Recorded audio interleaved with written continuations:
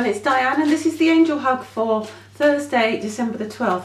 And today I'm going to pick a card just on the subject of how to get the best out of 2014 as we're coming to the end of this week's Angel Hugs and the end of an era in Angel Hugs, for the time being at least anyway. So for Thursday, let's look at be honest with yourself. Okay, so that's really powerful message, and the message is, again, just be absolutely certain that the path that you're on is the path that you want to continue on. And I'm also feeling a sense that this applies to relationships as well. So as we get towards the end of the year, it's going to be really important to get very clear about who we want in our lives, as well as what we want in our lives, what we want to do with our lives, what we want to contribute, and where we want to put a lot of energy in 2014. So it's going to be a really powerful day to start thinking about, okay, if I'm going to redesign my life the way that I would really like things to move, you know, if I'm going to put a lot of energy into things in 2014, what energy do I really want to be manifesting something new in my life? Is it the energy of frustration and limitation and not being honest with ourselves about who we want to engage with? Or is it the energy of expansion and freedom and really amplifying our freedom to choose who we spend time with, and also allowing those connections to enrich our lives and to be a part of the vision of what we want to create as well? So the card says, look into your heart and you will know the truth of this situation. It's safe to admit the truth to yourself, for we will support and guide you through any necessary changes. So basically, sometimes it can be frightening to look at the truth, because the truth will require something of us. Sometimes the truth will require some sort of a change.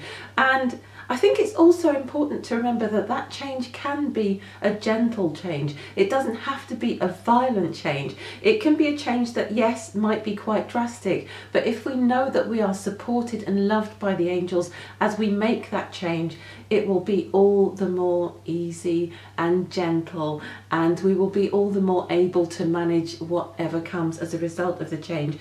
And the card continues, it says, lean upon us for courage and for the strength to take good care of yourself. Focus only upon your true desires and they'll come to you upon angels' wings. So be very honest about what it is you really want as you come towards the end of this year, because you will have much more energy behind you if you take a rest and you withdraw and recharge. And as you begin to go into 2014, we will all feel much more energized. We always do at the beginning of a new year, and it's important to know that that positivity is going in the direction that we want to send it in. So I'm shuffling again.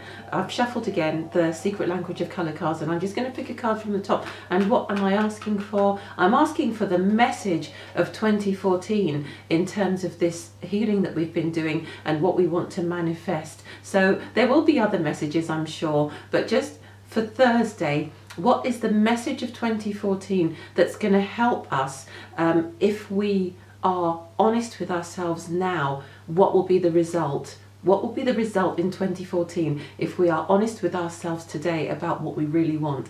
Ta-da, that's it. Strengthen your body. Interesting one.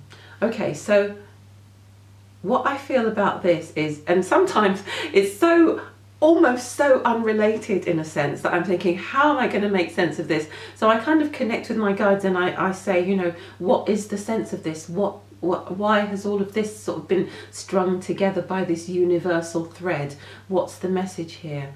And what I'm feeling here is that you can't negotiate with your body. Your body will let you know when you're not telling the truth. Your body will let you know immediately when you're living in a way that is not for your highest good, in a way that doesn't support you. So notice the signs in your body. If you are plagued by aches and pains and lethargy, and you are just not feeling yourself on a regular basis, getting run down, notice that and start to be honest with yourself today about what you will need to change coming up to the end of the year in order to bring you into alignment with your truth, and to bring your body therefore on board in more radiance, more energy, and more capacity to do more of what you really came here to do. So your body will become stronger as you become more aligned with your truth. That's the sense that I'm getting. So that is another way of saying the healing will continue next year, of course,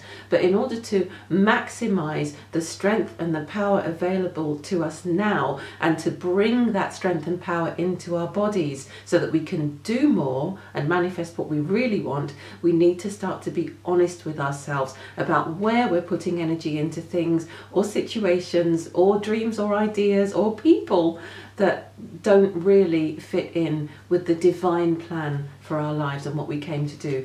So that's it for Thursday, everyone. I'll be back tomorrow with the weekend angel hug and the final angel hug for this particular series, this particular incarnation, and yeah, I'll see you then. Thanks for watching. And I hope you know that an angel holds you so close. Let the love enfold you. Oh, and I hope you know that an angel loves you so. Oh, I don't know the reason for every season, or what makes us fight, what makes the wrong turn out right. I don't know the way to show you what love can do, but I know it's alright when we walk in the light. And I hope you know that an angel holds you so